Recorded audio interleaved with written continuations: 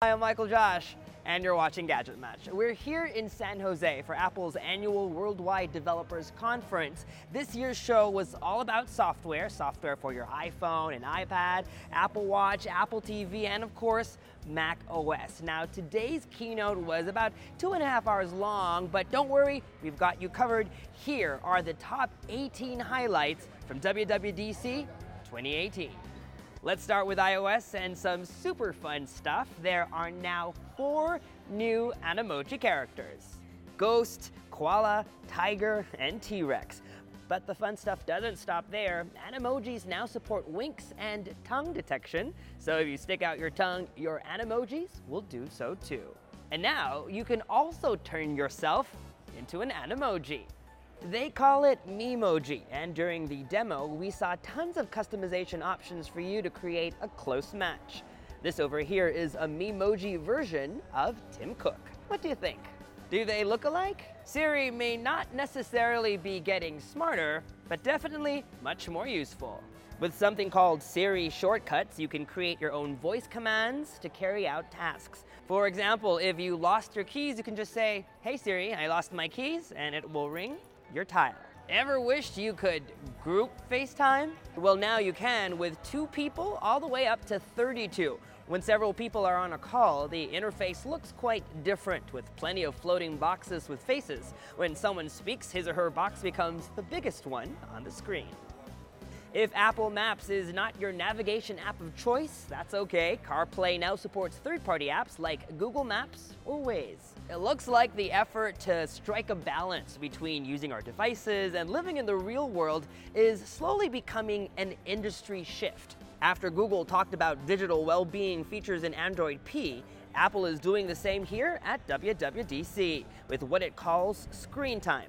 Activity Reports lets you monitor how much time you spend on apps and then set limits. It will warn you as you get close, and then this message when your time is up. This is probably one way to learn the discipline of being able to walk away from these black holes of attention. Now, this app is not just for adults, it also is perfect for kids. And for parents to understand where their children spend the most time and assigning limits to them also.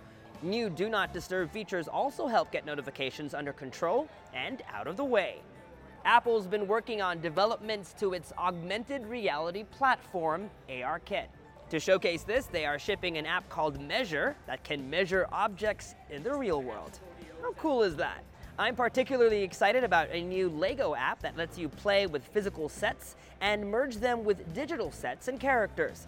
You've never played Lego quite like this. AR in this game gives you the ability to interact with your Lego world like never before. And finally, a game called SwiftShot, a multiplayer AR game. Apple Watch gets a whole bunch of updates, including a new Walkie-Talkie app. And as a bonus, Apple is bringing back the Pride watch band. This new limited edition strap is available starting today, and it matches the Pride watch face that just rolled out to celebrate Pride Month. Apple Watch also gets WebKit Integration, meaning you can now read full emails and web pages from your watch. Apple TV 4K now supports Dolby Atmos, so you can get surround sound audio in your home with supported soundbars. Existing content will be updated, and you get free updates for movies you already own. If you own an Apple TV and are like me, you might like these moving aerial screensavers. Have you ever wondered where those places were? Well, I have, and now with a press of a button on your remote, you can find out where. There are also new aerials featuring the Earth and shot from the International Space Station. Stunning. The cat's out of the bag, and nope, it's not a cat. The next version of macOS will be called Mojave, named after the Mojave Desert in California. To give you a fresh look, macOS Mojave will come with an optional dark mode that looks like this. Here's Finder, iTunes, and if you're a developer, you'll love this, Xcode. I feel like this next feature was made just for me because this is exactly what my desktop looks like. Icons scattered everywhere. Now with a feature called Stacks, you can have similar apps stack on top of one another. You can sort by file type, date, and by tags that you create. Oh, and speaking of desktop, there's a new Mojave wallpaper that changes to match the time of day. Love it. Privacy is a big issue in today's world, and in a subtle jab to Facebook, Apple says it is cracking down on apps, websites, and services that track user activity. We've all seen these like buttons and share buttons, and these comment fields. Well, it turns out these can be used to track you, whether you click on them or not. And so this year, we are shutting that down. Many have asked if Apple was merging iOS and macOS at some point, and the answer is a resounding no, complete with my favorite keynote drop effect.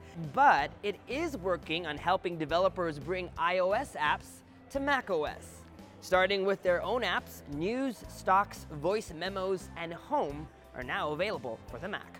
And speaking of apps, there's a redesigned Mac App Store that's aimed at making it easier to find new apps like Microsoft Office 365, which is coming to the App Store real soon. And those were the top 18 announcements from WWDC 2018. Before I go, I'd like to know if you'd like us to make specific videos on iOS 12 and macOS Mojave. If you do, let us know in the comments section below. And as always, you know the drill, folks. Subscribe to our YouTube channel, like our Facebook page, follow GadgetMatch on social media, and make GadgetMatch.com your daily habit. From here in San Jose, I'm Michael Josh. Thanks for dropping by.